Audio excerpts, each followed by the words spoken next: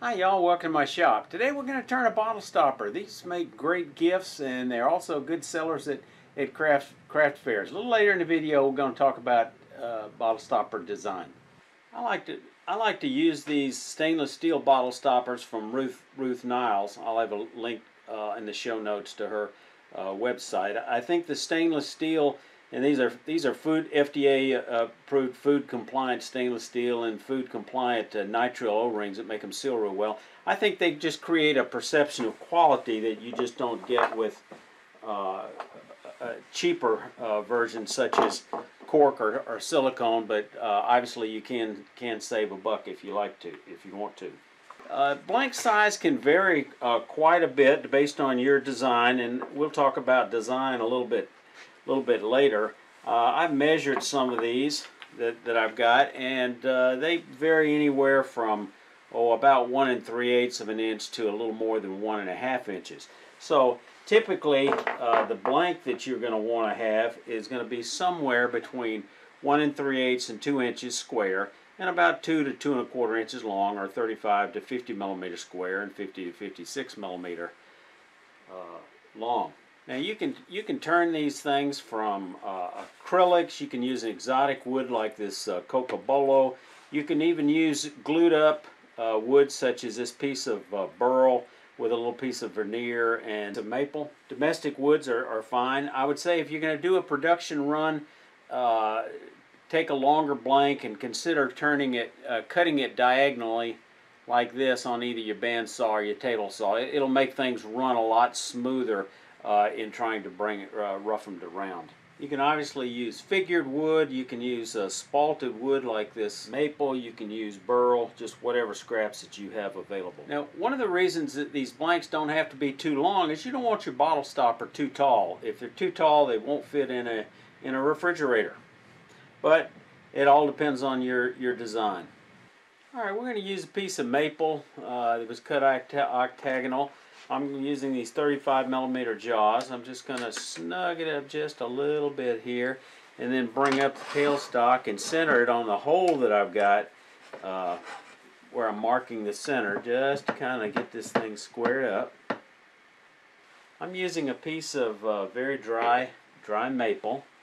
And now we're going to pull this back. Before we drill the hole in here, I'm going to just face this off just a little bit, because even though it's been cut on a chop saw, it doesn't have as smooth a surface as I'd like. So we're going to get the speed up a little bit. We're going to use this negative rake scraper and just clean up that surface just a little bit. Okay, that's got it. Now, we're going to drill a hole. Your experience may vary. We're using a 3/8 inch mandrel. The drill bit I'm using that I found works for me is 11/32, but you might use a 5/16 inch, or some folks have used 21/64 or 23/64, but like I say, the 11/32 is going to work for me. Okay, we're going to drill a hole just about 5/8 of an inch deep. The stud on our bottle stoppers are at 1/2 inch. The mandrel is 5/8 of an inch, so we're going to drill a hole just a shade deeper than 5/8, so this will fit flush against the mandrel. We're going to drill this hole at about speed of somewhere between 500 and 1,000.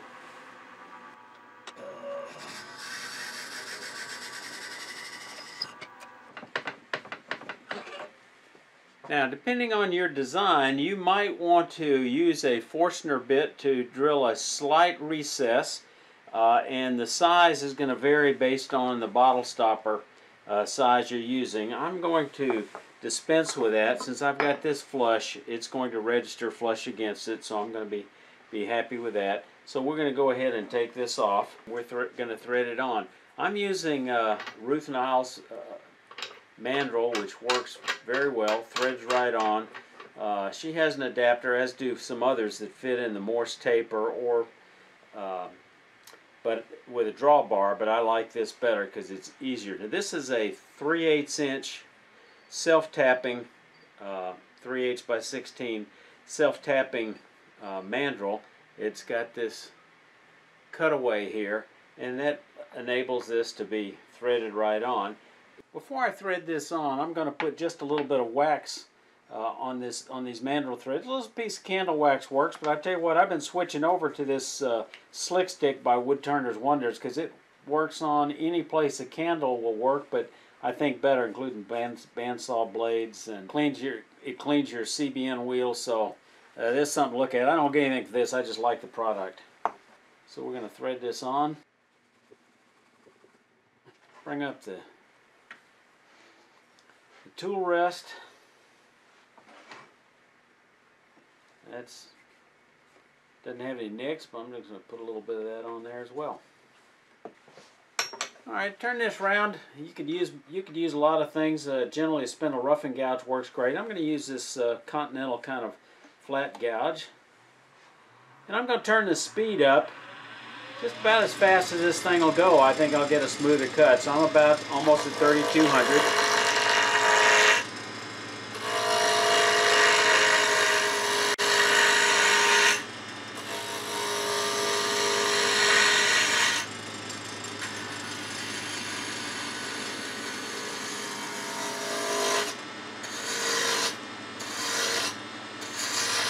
I guess I ought to think about what kind of shape I'm going to be turning.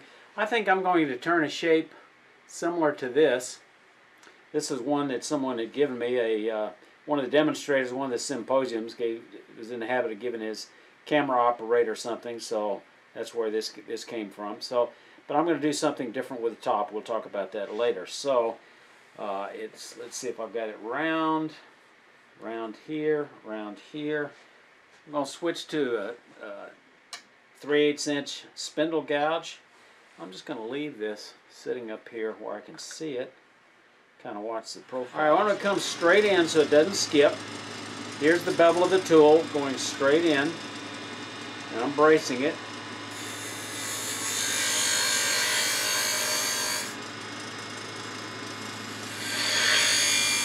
Tuck it in from, probably back here.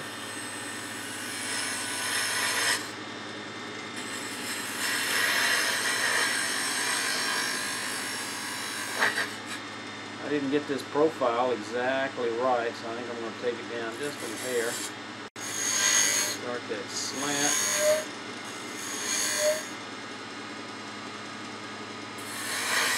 Move some of the excess here so I can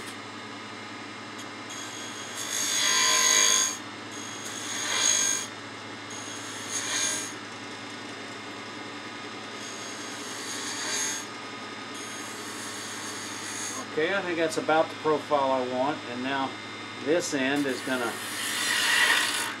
come over here just a little bit. Whoa! I didn't enter it in properly. Didn't start to cut.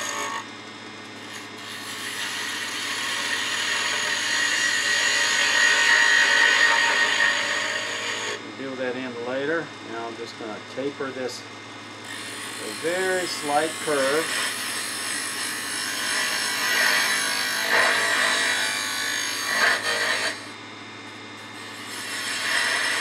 Remove the tool marks.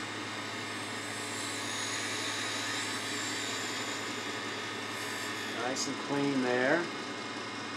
And I think I just about have the shape I want. Turn it off and look at the surface. Yeah, I don't really have any bad tool marks, so this is not bad. So we'll worry about sanding that up in a moment. Now we're going to come to the end of this because we're going to do something. We're going to talk about decorating in a minute, or design, but for this particular one I want to do something a little different. Instead of just having a flat, I think I want to add a little bit of an insert. We'll talk about those a moment later, but I've got a choice of a couple of these. Let me try to measure one of these. Probably better ways to do this, but this will probably work. So by hand, I'm going to put this right here. Looks like it's just about spot on. Alright, so I'm going to come across from there and then come in with some type of scraper and lower this just a little bit. Again, I've got it at a pretty high speed. I'm going to come in here, pick up the cut, just remove some of this wood. Now I'm going to come in with a square end box scraper. I think I'll just use this, the parting tool. I think this will work. Straight up and down.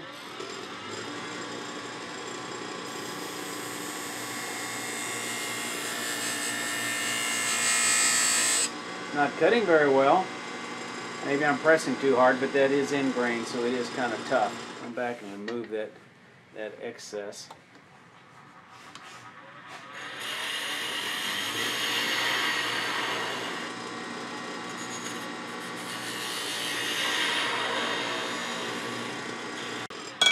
This didn't seem to work very well, so let's do a box scraper. You know, a box scraper is shaped like this, and it's got a bevel on the side, the bevel on the front, and it's less than 90 degrees here. And it's great for doing tenons. I'm going to have to go ahead and move that tailstock, get it out of the way. I'm using my little Laguna midi lathe for this demonstration. I don't use it too often for these videos because I've got to do a different camera setup, which is a little more of an effort to set up. But it is probably a better representation of what most of y'all that are newer turners are dealing with. And when you have a larger lathe, you get spoiled with things like not having to move the tailstock. You just slide it down the bedway, get out of the way, and you still get out of the way of tool handles. And that's not always the case with mini lathes unless you have a bed extension. That's the tapered side. Almost. Just a whisker away. Just a whisker, so I'm going to more in the middle and just come across. Okay, now I've got a nice fit. So I'm going to go ahead and put some glue on here, and then we'll come back. I'm going to use epoxy, or actually, you know, rather than mix epoxy, I may use some carpenter's glue. I'll probably have to wipe this down with acetone first. I don't know if I mentioned, this is ebony. So ebony sometimes has a lot of resin or oils in it. So if you're going to glue it or finish it, sometimes you need to wipe with acetone. Now you could use CA glue, but frankly over years' time they sometimes can get brittle. I'd prefer to use carpenter's glue. Epoxy would work real well too. It's a little more trouble to mix. So I'm just going to use some tight bond carpenter's glue. Just put a little bit on here. Maybe put a little bit in here. A little bit up around the edges. Edges in place. Alright, while the glue is giving the glue a chance to dry, let's talk a little bit about design. For this particular style, not necessarily this profile, but doing an insert, I'm using a piece of ebony. If you had a darker wood, you could use a lighter insert. You could put a piece of burl in there. You could do other inserts, such as this U.S. Army button off my Class A uniform. Keep in mind, these make great gifts if they have some particular significance to the recipient. If you're going to sell them, I would say it reduces your market, and you're going to then have a wide variety of stoppers that won't sell until just the right buyer comes along. So sometimes simpler and more generic might be better. But if you got a veteran, this would be a great idea. Cabochons. I got 4 of these things from China for less than $3 delivered, which you know, I got to believe that our U.S. Post Office is subsidizing China. That makes no sense at all to me that they could deliver them that cheap, but it is what it is. So with something like a stone, you might want to use, instead of a carpenter's glue, you might want to use some type of expanding CA glue or some kind of flexible glue, perhaps some type of silicone glue. Just kind of keep that in mind. Okay, talking about design, I forgot to mention you can also always put burn rings on your design. Coins are a good thing to put in. Foreign coins especially good. This U.S. quarter might be a foreign coin to you guys in outside the U.S., such as Great Britain, but here in the United States, maybe this Queen Elizabeth 10 pence coin might be just kind of interesting to some folks, or this two-color coin I picked up on a visit to Chile a couple of years ago. You know, just lots of different techniques. Let's talk about shapes a little bit. Here's an example of a number of different shapes. They can be all sorts of styles. Here's one that's I made like a chess rook, just because I've been turning chessmen, so it seemed like a cool idea.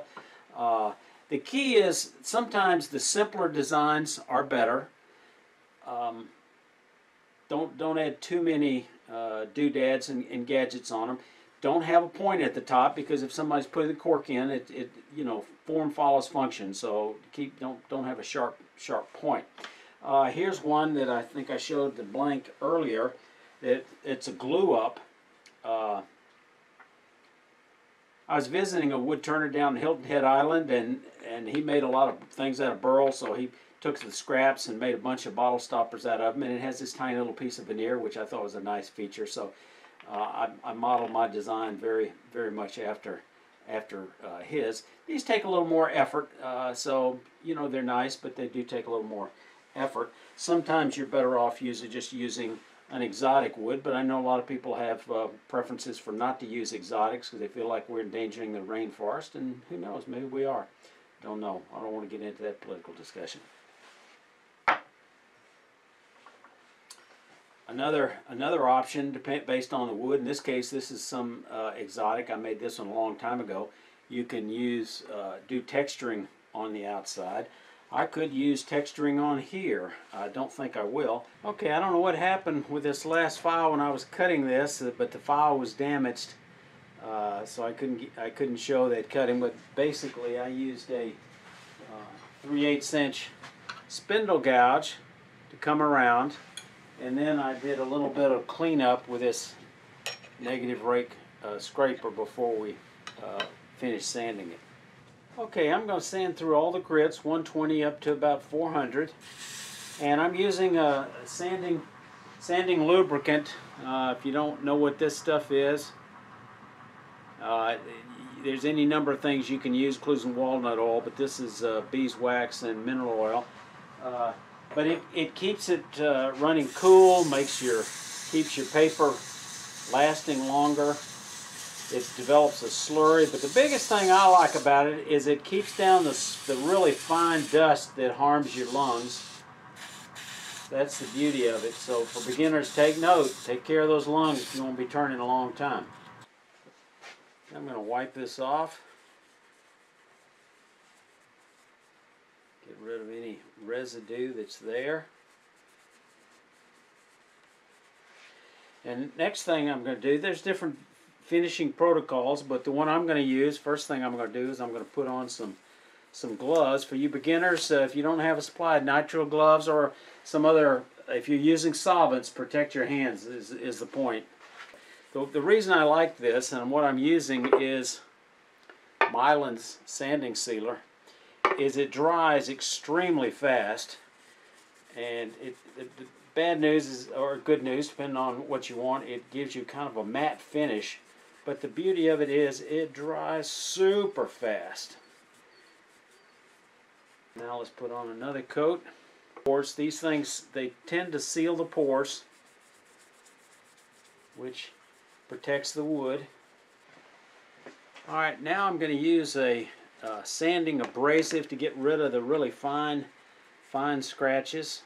This is a homemade batch of this stuff. You can find it, I did a video on making this stuff. It's similar to the lubricating mineral oil, beeswax, except it also has some diatomaceous earth, basically triple E. You rub it on with the lathe stationary. And then it helps develop, it polishes, but it also helps fill in the pores as well. So we're going to go at a fairly slow speed initially. And you can feel this cutting because it is an abrasive compound. And now for my final step of the process, I'm going to use, you could use wipe on poly. There's any number of finishes that you could use that might work well. But I'm going to use a friction polish, which is basically alcohol, a little bit of wax, a little bit of shellac, and some people say, well, alcohol will remove it. Well, yeah, but if you put this on, this generally seems to hold up fairly well for bottle stoppers, because I know a number of people use this. So we're just going to put that on, and then we're going to, again, use a little friction to burn off the alcohol. We're going to put on 2 coats, and then we're going to put a coat of wax as our final coat, keep fingerprints off. Wax is not really a finish, it's more of a protective coat, but it's temporary, so don't think wax is going to be a really good final finish, something that's going to get a lot of reviews. I met Ruth Niles about the second year I was wood turning at a symposium. Very nice lady. And then I saw her every year coming to North Georgia, one of the 2 symposiums we had, or both of them, so I saw her fairly often. She's a wood turner herself, and she makes coffee scoops, and I admired them, and I turned some like it and posted it, and then Joe Herman, the editor of Wood Turning Design, says, would you like to do an article on those coffee scoops? So since it was her design, I asked Ruth if she had any plans to do an article, if she'd mind me using her design. She said, go for it. So I did. So this was the first article I ever published, and that encouraged me to go on to do a number of other articles, and since then I've probably published well over a dozen articles in several different wood turning publications. Now, although this is dry, it takes 24 hours to cure, so don't get your fingerprints all over it, but that's pretty much done except screwing on the bottle stopper.